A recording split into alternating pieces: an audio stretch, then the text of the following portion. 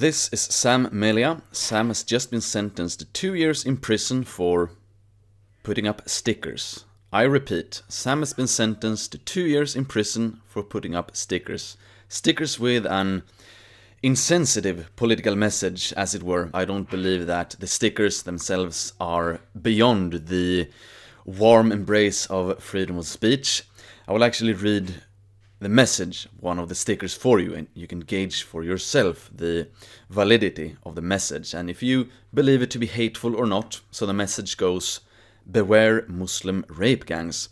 Now, in case you don't know, you've had in the UK over the last few years a great tragedy concerning Muslim rape gangs, where they have targeted non-Muslim women, or girls should I say, because many of them were actually girls, so primarily English girls targeted by these grooming gangs, as it's called in polite language, but let's say it how it is: rape gangs. Now, the police, they were too cowardly to do anything about it, because they were afraid of these Muslim gangs. Now, of course, it became a scandal, and I can only suppose some measures have been taken. I know that Mr. Sunak, the Prime Minister of the UK, he has spoken up against it. Now, I still believe Mr. Sunak here, he needs to be clear. He needs to be completely clear about the situation at hand, because in a recent speech he said that far-right extremists and Muslim extremists, they are two sides of the same coin. Now, Mr. Sunak, I believe that this is a bit cowardly to say, because this is very misleading, very far from the truth. So on one side you have a concerned citizen, a husband and a father, much like myself, with a love for his own people.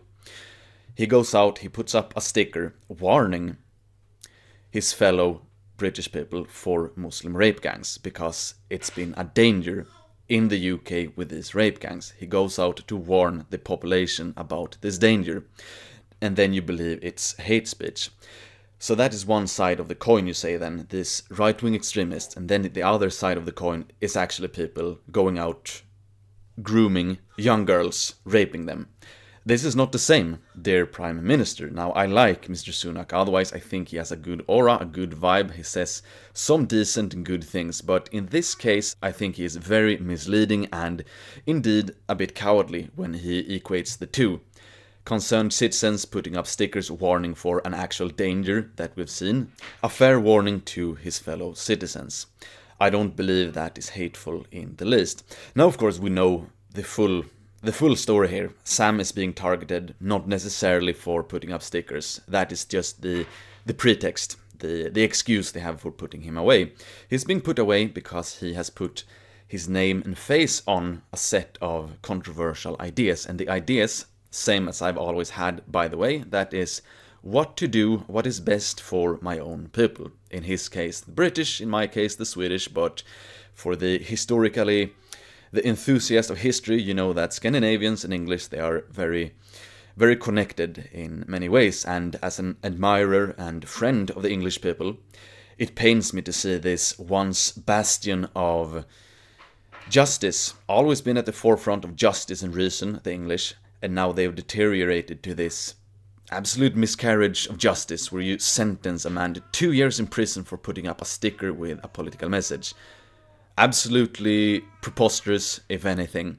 No, anyway, they want to make an example of him. The anti-white regime of the UK, they want to make an example of him, saying that this is how it goes if you speak your mind, if you dare to speak up against the great replacement. As a European, you understand perfectly well that it's not good for you, it's not good for your children with a replacement level migration from the third world. If you import the third world, you will become the third world.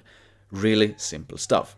So that is the true reason he's been sentenced, because he had the guts, he had the courage, he had the balls, which most men do not, by the way. So I tip my hat to Sam, my full respect to Sam for standing up for what he believes in. Now, he's being targeted for this reason, because they don't want anyone to go against their anti-white narrative. So anyway, full support to Sam, full support to his wife Laura as well, and to the children, of course. I can't, on a personal note, I can't believe what it would have been like to be away for 2 years from my own girls. So I just wanted to share my thoughts on this absolute travesty. Thank you for watching, and again, my full respect to Sam. XXO. Boom.